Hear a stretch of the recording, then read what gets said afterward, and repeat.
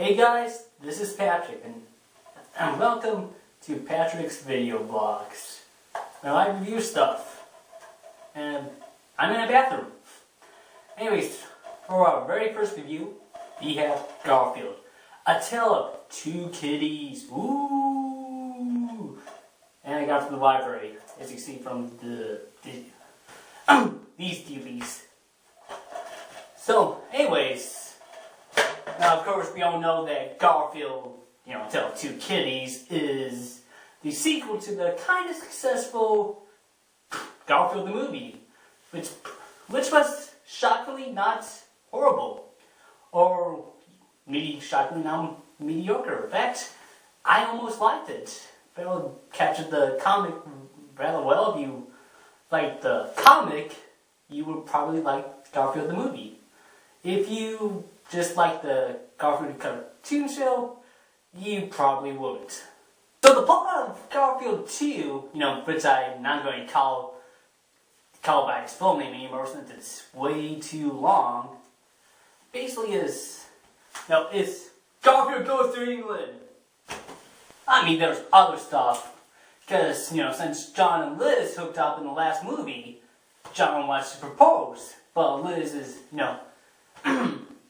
is on her way to England to go to the annual conservatory speech thingy since Jane Goodall dropped out. And John's like, well, I guess I'll follow her to England. Which Garfield doesn't approve of since, it's all about him. It's like, wait a minute, if Liz and John are married, what would happen to me? So he decides to follow him and takes Odie along for some reason. But meanwhile, in England, there's another cat that looks exactly like Garfield, but he's a prince. Somewhat. He's the lady of the Carlisle Castle's cat, and she dies, so she leaves everything to him. But the evil Lord Dodges doesn't like that. And since, the cat dies, he gets everything. He devises a way to kill the cat. So he just throws him into the Thames River. And then, John gets the royal cat, and somehow Garfield goes to the castle, do some wacky hijinks. And it's like the Prince and the Pauper without anything good in it. And that's pretty much the problem with Garfield. It's not, technically good. It's not even technically bad.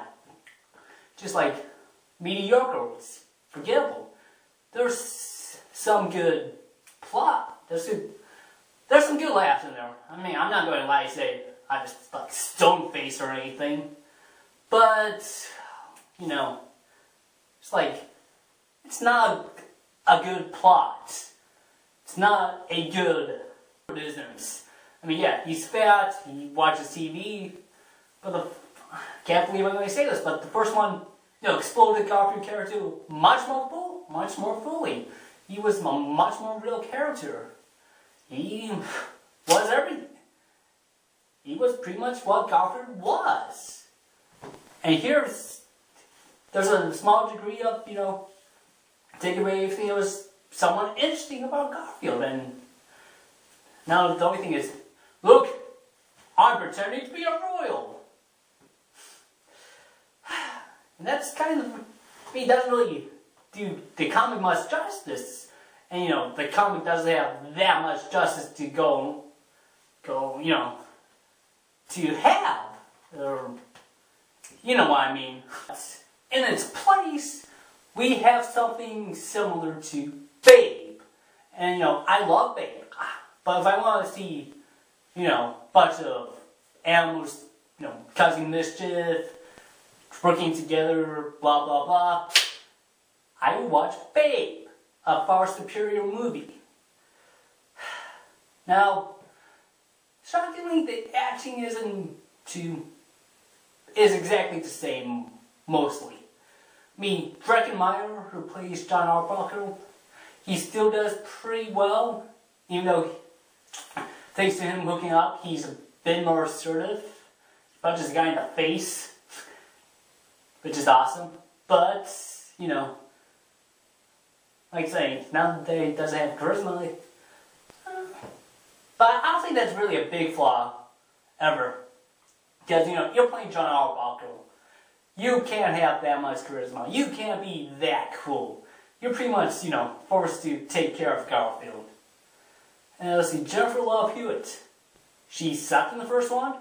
She sucks now. Of course, I pretty much said, you know, well, she's hot. And, you know, that's very true, but ever since I found out she bedazzles her, you know, her JJ, God, I can't find her attractive anymore. That's just creepy. That's just wrong. It's like, I'm going to have sex with you, woman. Wait a minute. Why do you have a disco ball for you for JJ?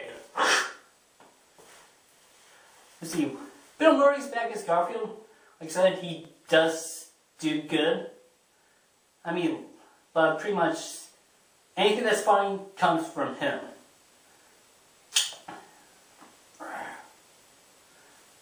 But, I mean, we could do better than Bill Murray, but we can do worse. Now we got the new guy. Billy Connolly's in this. You might remember him as Tom Cruise's friend in The Last Samurai, El Duce in The Boondock Saints, and what else?